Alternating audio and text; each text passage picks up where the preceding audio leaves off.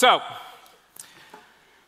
it's been a great day, and the question's come up a couple times from James 4. What causes quarrels and what causes fights among you? Here's what James says. Is it not this, that your passions are at war within you? A few years ago, my family and I went to Alaska. There we are. Can you throw that up there? All right. This was a few years ago when we were all younger. I still had very little hair then as well. It's my wife there in the back. That's my daughter Carly on the left. That's my daughter Abby down below. And it was a great trip. You know, people say you got to go to Alaska. Absolutely. Go to Alaska. Not now, but go to Alaska at some point. I did a wedding for someone, and the mother of the bride happened to be a flight attendant for Alaska Airlines. So as a gift to me for doing the wedding for her daughter, she sent my family to Alaska. And we did it. We did everything. We went and saw the feeding ground of the gray whales. We kayaked down the river, saw bears on the shore. And we went out on the Glacier Bay cruise and saw the glacier. So I took this picture. And you know, right after I took it, I noticed something funny kind of off Carly's right ear.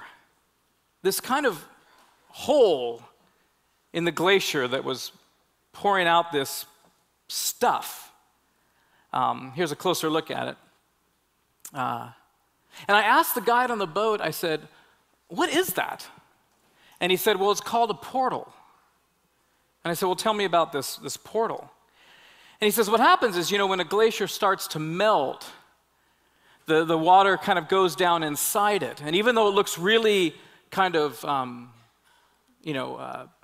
firm and together, it's in fact starting to kind of melt from the inside, and the water mixes with some of the sediment and gravel that it's dragged along the way in its path, and the pressure builds inside this glacier, and at some point it just blows a hole, or what's called a portal, in the side. And I remember looking at that and feeling like, you know, there's something profound here. And I kind of recognize in it a kind of metaphor for my heart, for the human heart, and in particular, for where conflict begins in my life. It became an illustration for kind of how I leak on people. Now, I don't think most of us, when we get up in the morning, set out to sin, right? We get up and we want to live well. We want to enjoy the blessings of obedience to God. We want to experience life. So most of us don't get up in the morning with a little to-do list that says, okay, you know what, I think I'll get in an argument with my mom and hang up on her. That's the first thing I'll do. And then I think I'll go egg roll my roommate after that. It'll be some time then for some gossip. I'll suggest my roommate lose some weight. I think I'll yell at the guy in the blue Suburban who always parks in our space. I'll cheat on my test, and then I'll hang up on my dad. No, most of us don't live life that way. You and I don't intend to sin. You know what we do is we leak it. You and I just kind of leak sin. We don't mean to, but at some point something happens in our day, it kind of pokes us, and the portal opens up, and we leak on people. You know, we are kind of like these icebergs that you've seen in these pictures. And kind of the upper part of the iceberg is kind of our externalized life, our words and our actions. But you know, below the surface is our heart, is my heart. And thank goodness that the Holy Spirit, if we're believers, thank goodness the Holy Spirit is there in us. We are truly new creatures. As Paul says, if anyone is in Christ, he is a new creation. The old has passed away. Behold, the new has come, and the new has come. But you and I are not completely transformed. There is still some stuff lingering in our hearts, in my heart. There is still fears that we've carried with us our whole lives. There's envy. Some speakers today have talked about some of the wounds in their lives that for so many years kind of festered there and leaked out in all directions. There's anger, there's insecurities, there's errata, by which I mean just wrong beliefs that we hold in our heart but that drive our lives. There's painful memories. This is why Paul prays to the Ephesians who are already believers. This is what he prays for the people who are already believers. He says, I pray that you would come to know the height and length and breadth and depth of the love of Christ and be filled up with this love. So it's true we have the Holy Spirit, but the Holy Spirit is continuing to take ground in my life. So when you and I pray, thy kingdom come, we're not only praying this for the world, but we're praying this for ourselves. Because there is more territory in my heart. And I know this because, it just takes a little trigger in my life, a little poke in my glacier, and out comes this stuff that's been in my heart. I know this firsthand. I had a wonderful childhood. I know we've heard some very painful stories today, and thank God that is not my story. But I had great parents. I had great siblings. But I still had some real needs. I was a late child. I was born when my mom was about 39. My dad was 40. They assured me I wasn't an accident. They didn't name me Mac for middle-age carelessness. Thank you. So what that means, though, is my brothers and sisters were a lot older than I was. My twin sisters were 12 years older than I was, and my brother was 14 years older when I was born. And so, I was pretty young. Here I was when I was, there I am when I was 4 years old. Yeah, look at those ears. Yeah, a big wind came up, I was airborne. I was like, over there in Downey, Mrs. Pike's class, 1965. But this was also the same year that my brother left for college. And there's no blame here. He was just living his life. But I was told that every morning when I woke up, I would go sit in front of his door and wait for him to wake up. Give me a minute. No, I'm kidding. No, clearly I don't actually remember that, but I was told that by my parents, that I would wait for Mike to wake up because I was so attached to my siblings, and the same with my twin sisters. So when I was 5, Mike left for college, and then a year later, my 2 other sisters were gone, and they really never moved home again. They would visit, weekends, a week or 2 in the summer. But I kind of lost, all my siblings in a year and a half. And I think what happened to me was I felt like I was never enough to hold them. Now, that wasn't true, of course. They were just living their lives. They were moving out. But I think maybe I felt like, I wasn't interesting enough. Here I am 5, So it was a feeling. But that I wasn't grown up enough, and gosh, I wanted to be grown up. Our house was filled with teenagers all the time. It was so fun, so exciting. I was so young, but I wanted to be like them. I wanted to be in with the teenagers. I wanted to be grown up. I wanted to be noticed. And then suddenly they were all gone. And so what happened to me is I kind of grew up as someone with this big kind of need to be noticed, to be taken seriously, to grow up.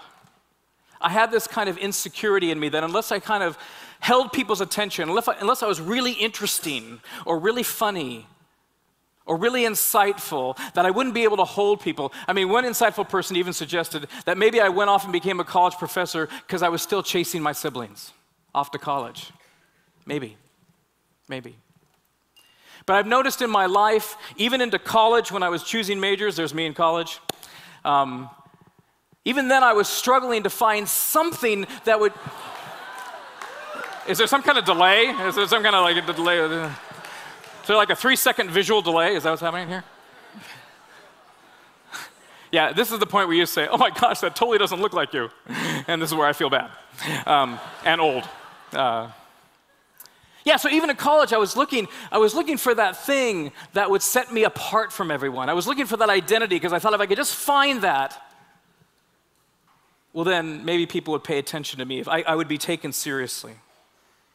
And so, many of the conflicts in my life have started in my heart, where I've wanted more attention than other people, more notoriety, where I've craved the achievements of others, craved the applause of others.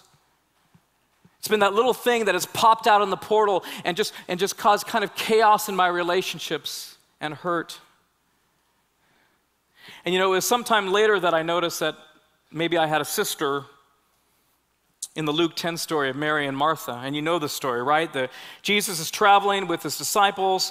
He enters a village, and there's a woman named Martha who welcomes him into her home, and she had a sister called Mary who sat at the Lord's feet listening to his word. But Martha, we're told, was distracted with all her preparations. And she came up to him and said, "Lord, do you not care that my sister has left me to do all the serving alone?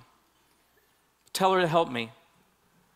But the Lord answered and said to her, "Martha, Martha, you are worried and bothered about so many things, but only one thing is necessary.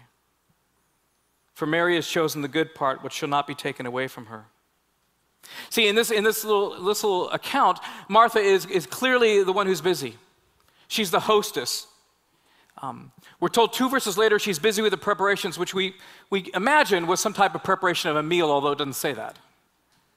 In fact, what her preparations are called are diakonia, which is the word we get for deacon.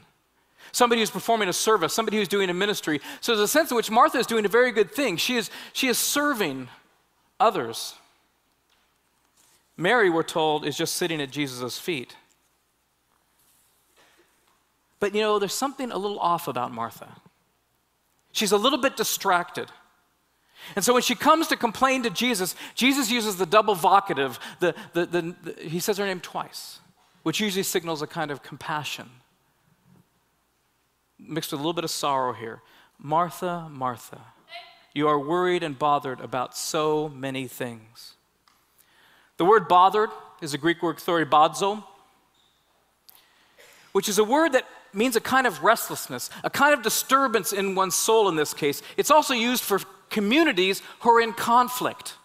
A thoribazo would be a disruption in a community, but here this disruption is in Martha's heart. He looks at Martha and says, "Martha, there is a war in your heart."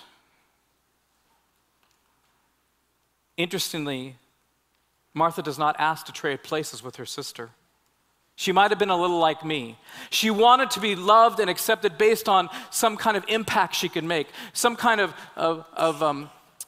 a vocation that would bring her the love from others, instead maybe of going right to Jesus for that love. She wanted to make a name for herself maybe in her skill, in what she could do. What causes quarrels and what causes fights in me? Is it not this, that my passions are waging war within me? Passion has become kind of a positive word in our culture. But I think in me, I had to watch that feeling of passion, what I was passionate about. Because my passion to be gifted or to achieve or to contribute was energized in part by a deep need to be noticed and approved of, and I was going to do it on my own. And woe to the person who got in my way, who bumped into me, because the portal would open and out would come my stuff.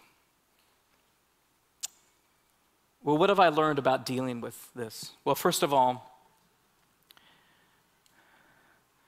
I've learned to watch over my heart. And of course, this comes right from Proverbs.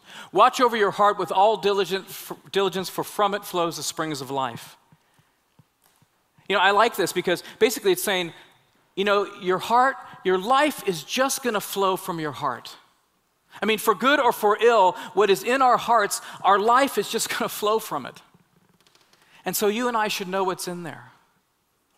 And so I've learned in the last several years to kind of watch over my heart, to see if there's a restlessness, to see if there's a war happening within me, to see if there's unrest, because I don't want it to leak out on other people. I don't want to pop a portal. So I want to watch over my heart.